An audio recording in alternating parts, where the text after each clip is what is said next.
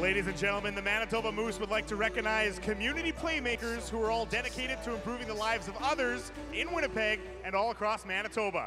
Tonight's Manitoba Moose community playmaker is Robert Kolisnyk.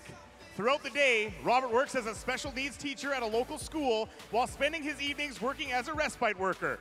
When not working to provide for his family, Robert volunteers as a coach with a local hockey and a soccer team. As part of this promotion, Robert received 4 tickets to tonight's game, as well as a team autographed Moose jersey. Fans, let's give Robert a round of applause and thank him for being a playmaker in our community.